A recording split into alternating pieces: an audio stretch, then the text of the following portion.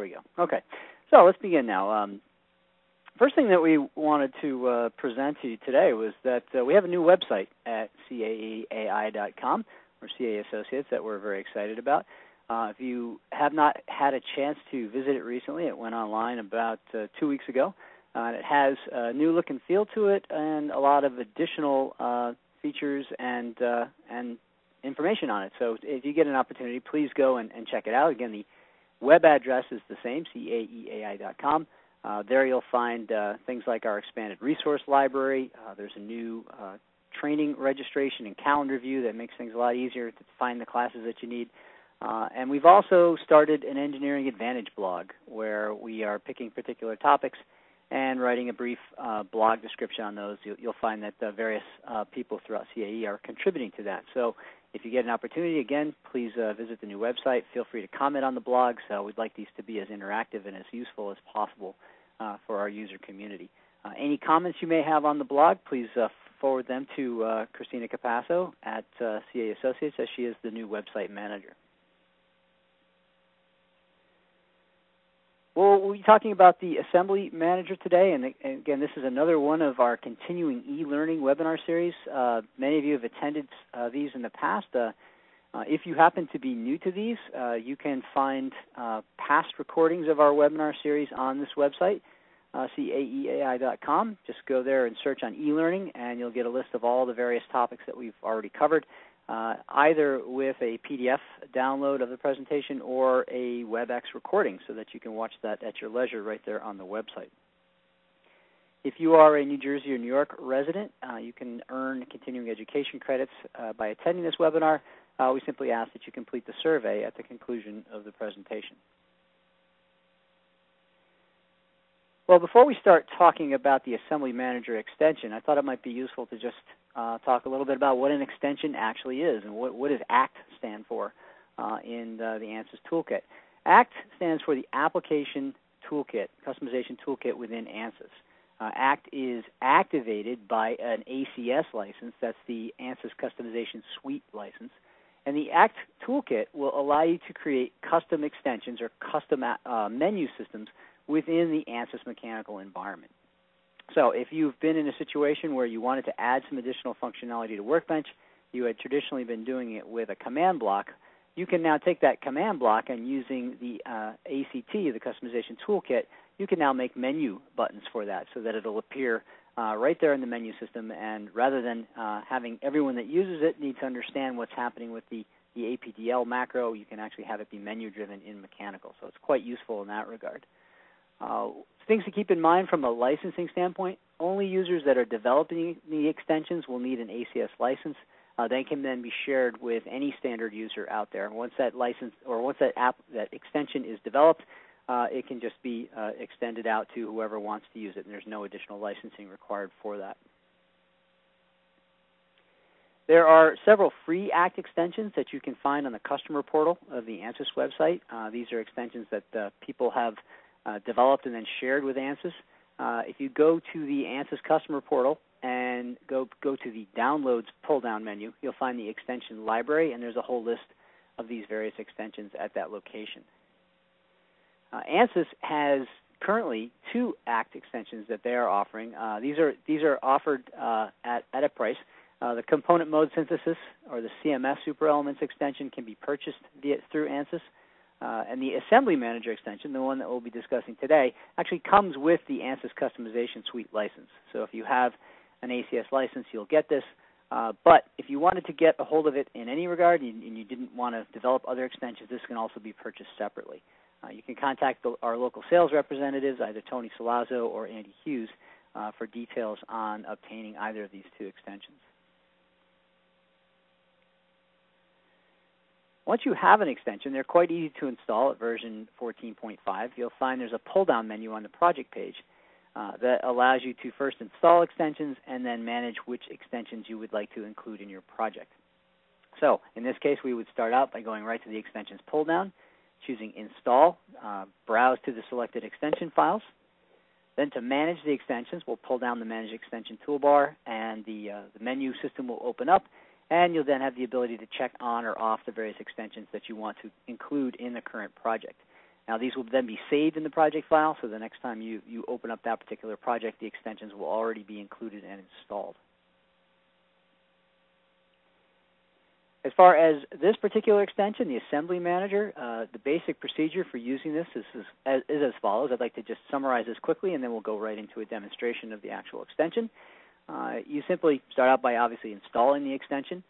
Then you go to separate mechanical files that have that extension installed, and you generate a mesh for these various files. Now, the idea here is that you're going to have one host file or one master file, and then you're going to take meshed models from other mechanical files and load them into that master file to create an assembly.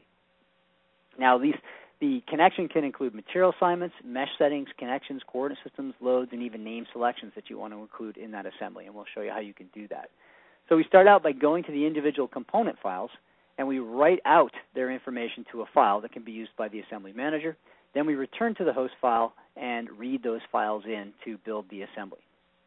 One thing to be aware of, the engineering data of the master component or the host file has to include all the materials that are going to be imported from the components. Otherwise, those components will just be assigned to the default structural steel material. So a typical example where this might be useful is something like a fan blade, where you spend a lot of time and effort meshing the actual fan blade component, and then you would like to bring in multiple copies of that into an assembly file, the host file for that being the rotor for that particular part of the engine. So I'm going to demonstrate that now. We'll switch over to the mechanical environment. So let me move my process out of the way here. Okay, so on the left-hand side, we have our mesh file for our particular fan blade. So you'll see we have a series of mesh controls. Generally, when we're meshing this type of geometry, companies have very specific procedures that they use and very specific mesh controls that they have for their particular blades that they're meshing. And again, what we'd like to do is be able to copy that mesh multiple times into discrete locations in the assembly file, in this case a section of the rotor that I have here on the right-hand side. Now, in order to do this, what we're going to do is create on the host side a series of coordinate systems that will represent the orientation of that blade with respect to the original global coordinate system of the component. So I don't do anything on the component end. I just keep I keep everything defined with respect to the global system.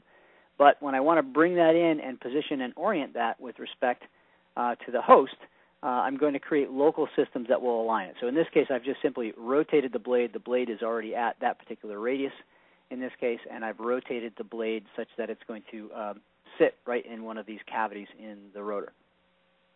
So let's show you how you do that. Again, we start out on the component side, and you'll see up here in the upper left-hand corner, we have the Assembly Manager extension installed.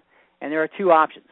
This is the option to assemble parts. This is the option to write out data to be imported into the host file. So we're going to begin with that. We're going to write out the assembly files for the blade.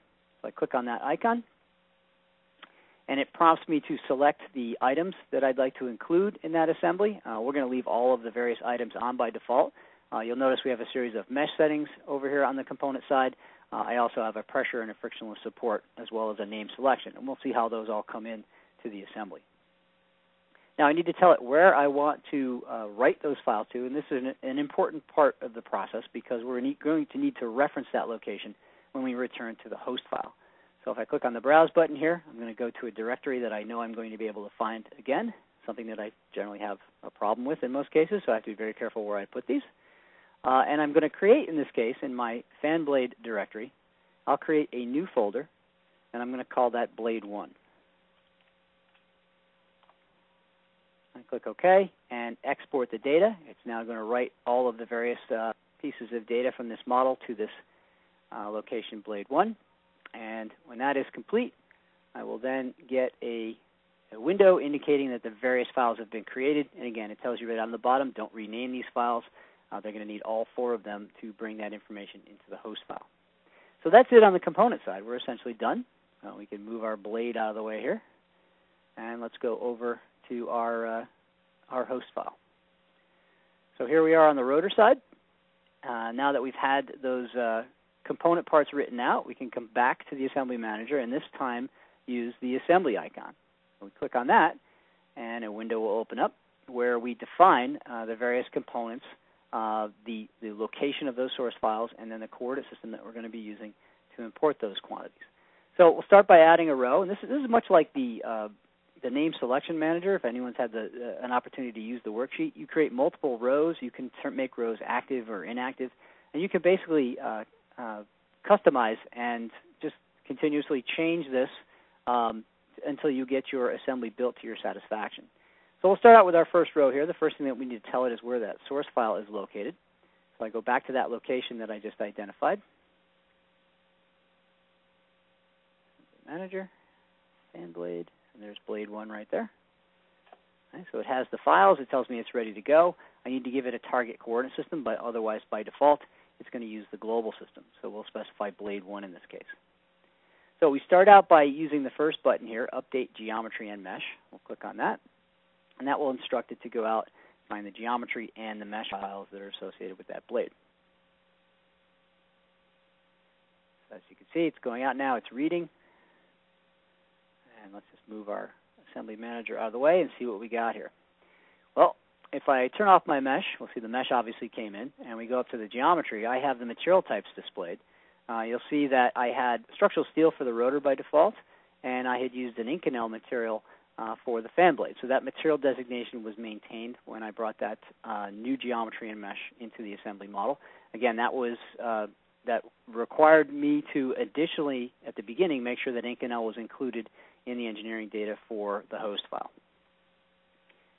So now that we have our, as I mentioned before, these can be active or inactive rows, so it's pretty easy to basically reverse your process. You can just take the blade out if you decided you didn't want it in there anymore, or in this case, simply just add it back in. So just by making these rows active or inactive and regenerating, it performs the operations for you.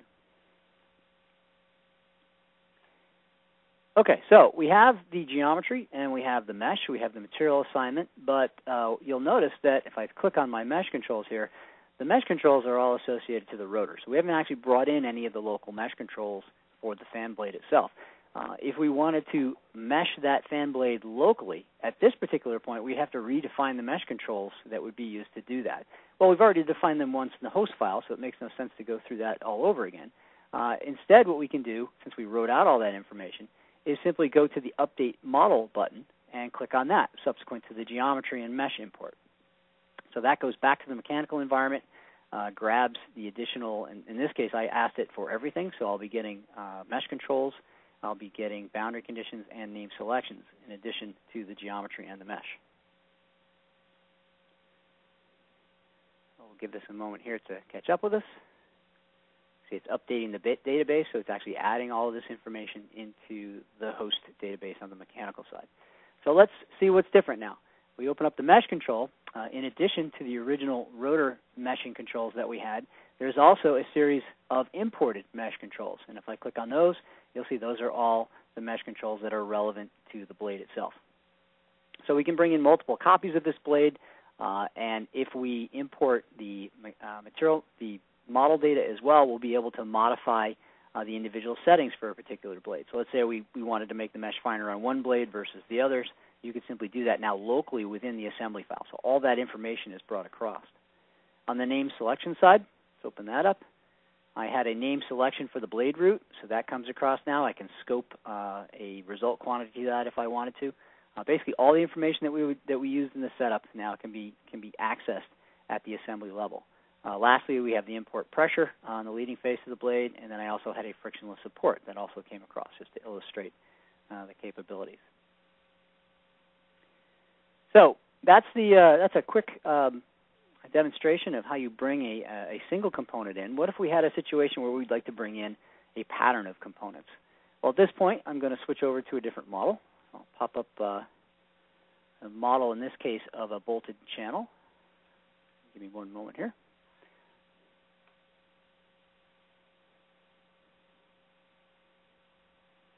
So now we have a section here, an assembly of a channel with basically a channel and a cover associated with it.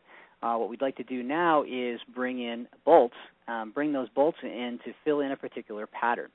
So the basic procedure that we begin with is the same. We go to the individual bolt component file, and we write out all the information.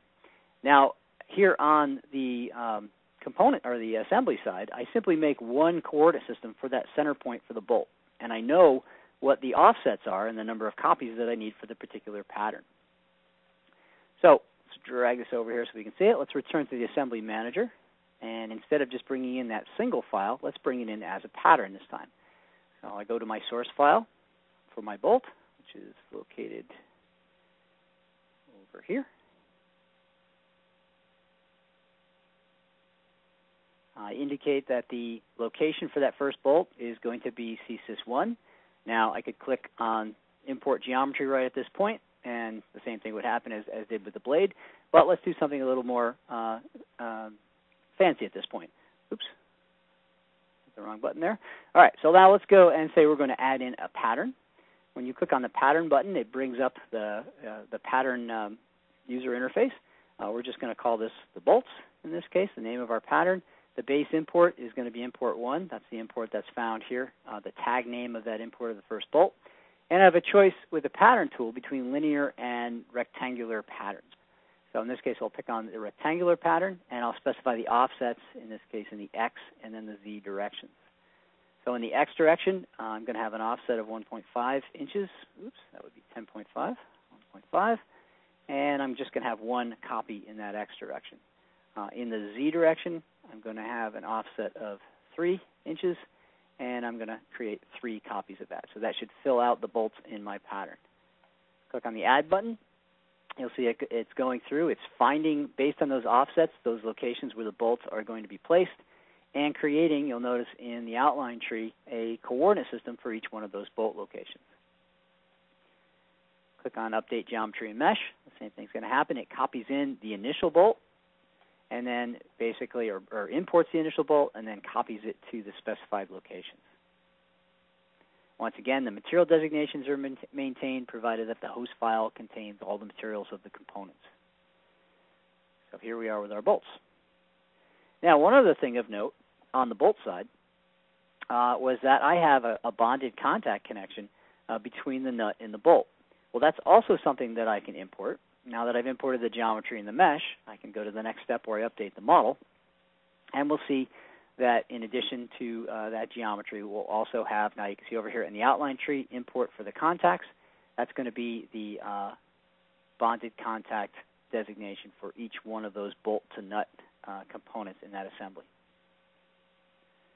Let's open up the connections here, and I have, in addition to my original contact on just the channel assembly, I now have the contacts for all the various bolts that I brought in via the assembly manager.